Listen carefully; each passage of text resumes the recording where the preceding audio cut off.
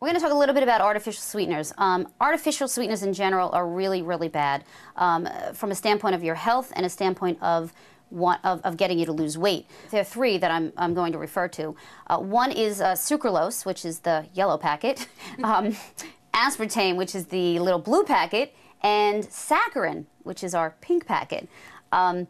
These three artificial sweeteners have been, based on research, have really caused more weight gain than weight loss. And the reason for this is when you use artificial sweeteners, it signals your brain to think that you're getting some sugar in your system, and your body still releases this hormone insulin that we spoke about in our carbohydrate video, and insulin causes fat storage. So the artificial sweetener will cause a rise in insulin, and again, some studies show it does, some studies show it doesn't, but mainly we find in our clinical practice that that is the case.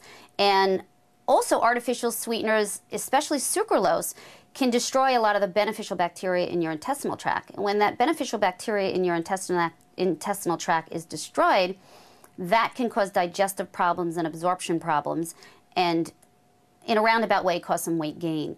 The other artificial sweetener that is not so great is the aspartame. And aspartame, one of the biggest complaints the FDA gets with any type of additive or preservative or artificial food is on aspartame. And aspartame, some of the side effects of too much aspartame may be headaches or dizziness, joint pain, also hunger. So again, this is not a great thing to use if you're trying to lose weight.